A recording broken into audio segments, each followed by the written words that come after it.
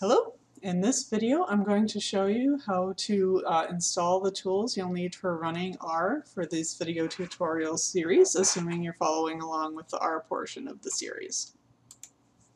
So you're going to need two different things. The first is R itself, and the second is a tool called RStudio. So to download R, go to r-project.org.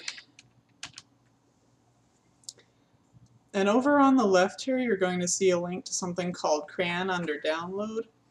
If you click it, you see this big list of different links at different locations. So these are identical copies of R and all of the R packages that are hosted at different universities across the world so that everyone has quick access. But if you click this Zero Cloud link, you're going to get redirected to one that's near you.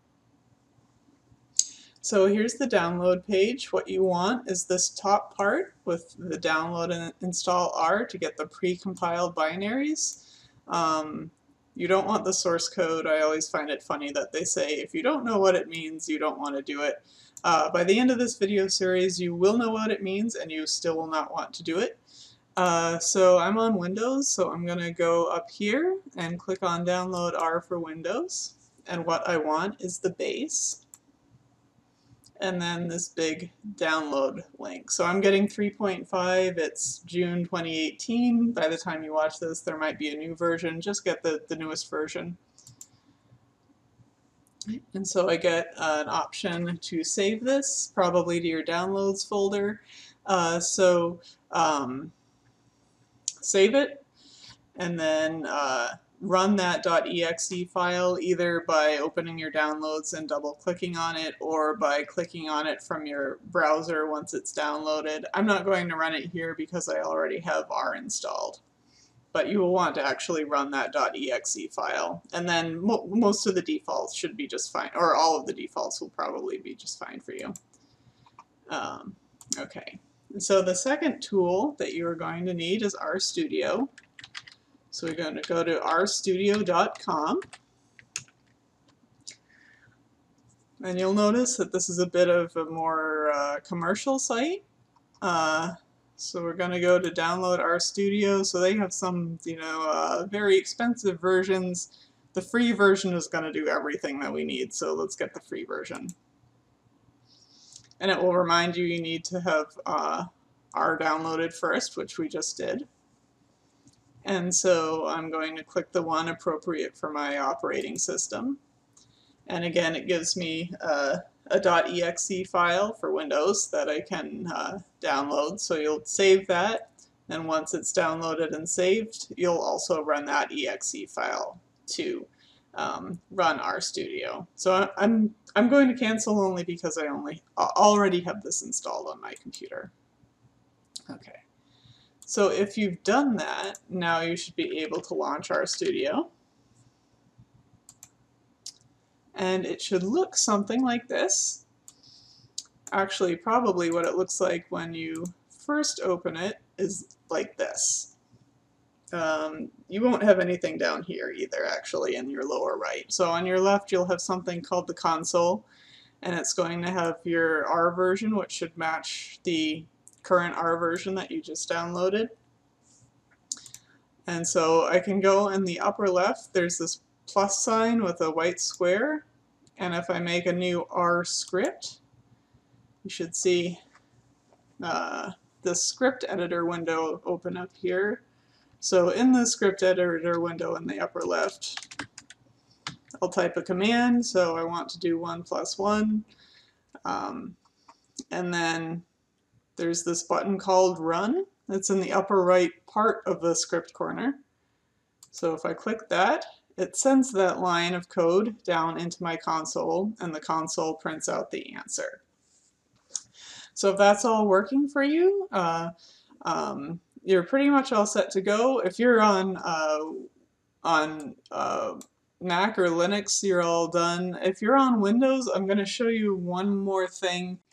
This will allow you to run R from the command line, and really it's only necessary for the video on how to reuse code that you find online. So if you're not interested in that video, you can skip the rest of this one. So one more thing I want to do on Windows is change the environmental variables. So I'm going to start typing in environment, and then you'll get edit the system environmental variables. Okay, so you'll get the system properties environment variables. I click that, and then this one in system variables, it's called path, and that's what we want to edit. So I click edit there, and okay, yeah, so right here, I've already got it because I've already done this stuff. But what you want is something that is going to point to where the R program itself actually is on your computer. So in my case, I have it on my D drive in a programs file. And then this /bin/x64 is what you want. Unless for some reason you're not on a 64-bit computer, then you'll just want the /bin without the /x64.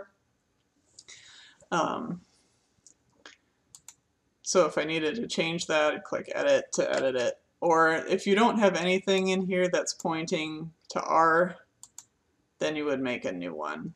But I'm not going to make a new one. Can I escape? Yeah, I just hit escape to get out of that and not make a new path there. If you're not totally sure where R just installed, you can browse around. So like you can look through, it's probably in something called program files, and then you can look through here to try to find it. Again, this is on my C drive. I have a different one on my D drive.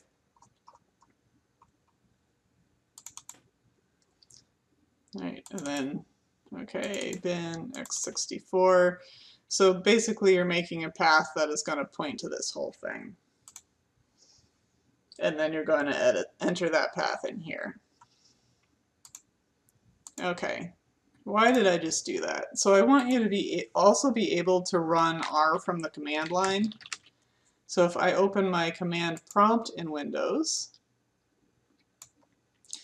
you'll get something that looks like this. And if I just type capital R and then hit enter, it should launch R, and it should look exactly like the R console in your RStudio. I can type in 1 + 1, it tells me 2, great.